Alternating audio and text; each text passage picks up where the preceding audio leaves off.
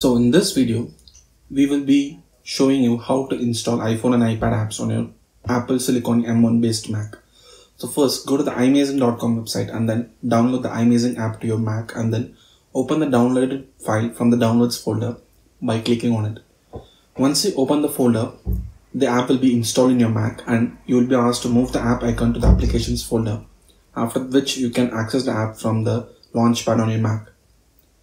Once you launch the app, make sure you connect your iPhone to your Mac with the charging cable and then expand from the left menu to open the options and then select apps from here. Once you select on apps, after the page finishes loading,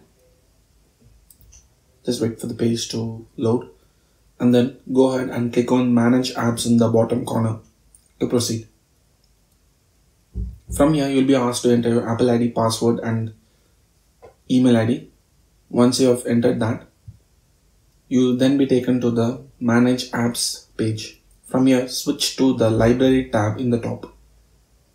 After you switch to the tab, you can now see all the apps that you have installed on an iPhone and the ones that are available for download to your Mac. So, scroll through the list and find which app you want to download and then click on the download icon in the next to the name of the app.